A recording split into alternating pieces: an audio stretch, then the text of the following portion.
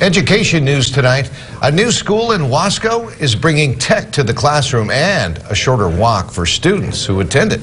Superintendent Kelly Richards says James A. Forrest Elementary School has Wi-Fi in every room, touchscreen boards, turf fields, and other modern features. It took 5 years to build this school. It's located north of where Route 46 splits Wasco, giving kids in those neighborhoods a school close enough to walk to. The school replaces Palm Avenue Elementary, which is now a middle school. Richards says the school eases a bottleneck at its other middle school. We didn't have the funds to build a new middle school, which is extremely expensive, but we did have the funds to build a new elementary school and convert one of the elementary schools to a middle school, and that's what we've done.